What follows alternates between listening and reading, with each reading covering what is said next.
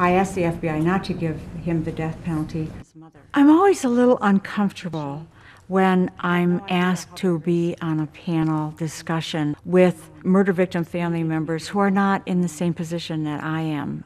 Sometimes even we can violate them by calling them to an attitude of forgiveness and a stance against the death penalty before they're ready to move into that. After my daughter was murdered, I thought I was going to go crazy. My family was just torn apart. Lori was my only child. I will never hear anybody call me Mom. I will never be a grandma. My life stopped. My dad wasn't there for me when I turned 21 last month. He's not going to be there for me when I graduate college. He's not going to be there when I get married. And I wouldn't have been satisfied with life imprisonment. I'm sorry. I don't care if Texas had it or not. I would not be satisfied because he can still live. My heart aches for these victim families who've been made to believe at a time when they were utterly vulnerable, inconsolate in their grief, and that death penalty was held out for them as the way to get healing. Healing is a process, but too often we look for simple fixes.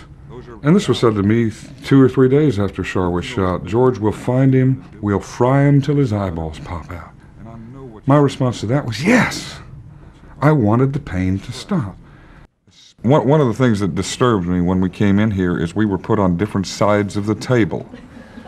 We're not on different sides. I feel the only thing I can do is to share my own journey and hold that out to them and hope that they can see some inner peace in me and some healedness in me that will evoke a desire in them to want the same and to affirm their pain, their right to their pain and their loss, and to say that I've been there.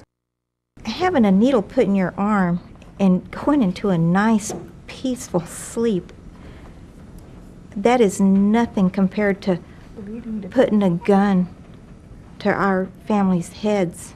They die with someone there watching them. They let my dad die on the street. Then what they ought to do, get the electric chair, put it on television and show when they pull the switch and all the electricity go to their bodies so people, the punks out there, can see that.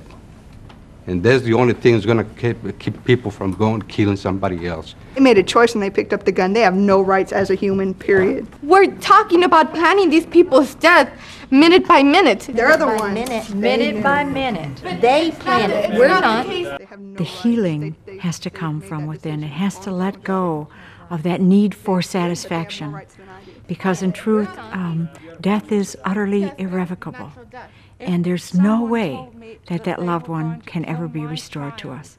And for me, you could kill somebody for the rest of my life every single day, and that would never make up to me the loss of my little girl or restore her to my arms. So I don't even want to begin to buy into that lie. I have been working with murder victim families for over 20 years. And I see that those people who retain a vindictive mindset, however justified they feel, that they, in fact, give the offender another victim. I saw it happen in my own family. Hatred is simply not healthy.